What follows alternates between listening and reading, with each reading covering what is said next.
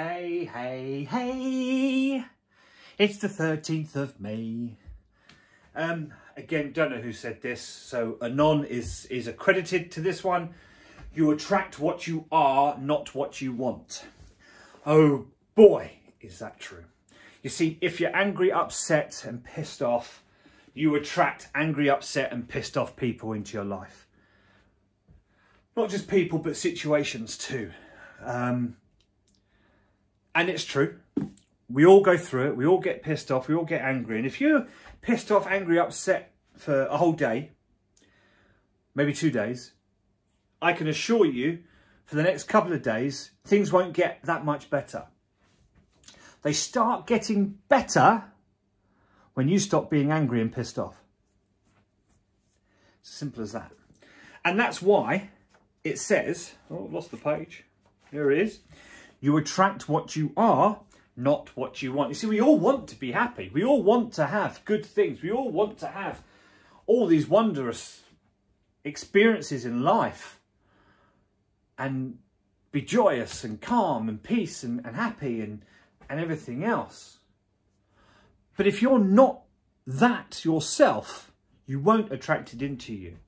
Which is why, again, near the beginning of the month, we talked about these, and this is why I was saying you've got to make the decision. You have to make the choice to be happy. You have to make the choice to be jolly. You have to make that choice, because what you do attract, and I'm a great believer of the law of attraction, the laws of the universe. It's like gravity, okay? It's a law of the world. It's there. There's nothing you can do about it.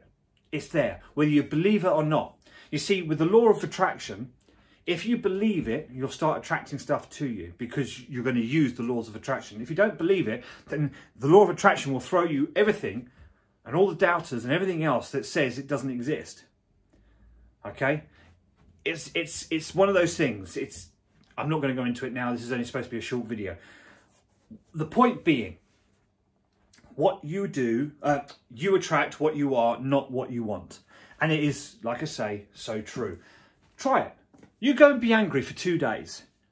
And I can assure you, you're going to attract more angry things to you. More angry, pissed off people and bad situations to you. And then I want you for 2 days, go and be happy. Without any problems, go and be happy. Go and smile, go and laugh and be joyous and everything else. And watch how you attract more people like that to you. And then tell me which one you prefer.